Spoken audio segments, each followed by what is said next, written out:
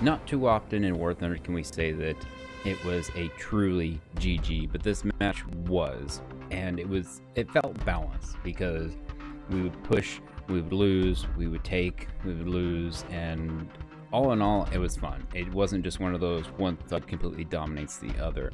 Now, that's not to say that, you know, both teams made all the right plays, one team made all the wrong plays. You know, there's obviously something, you know, hindsight being 2020, that you could have seen that, you know, if they would have done this, would have done that. But, you know, you're able to see, you know, secondhand what the other team did, so you would be able to make better calls that way.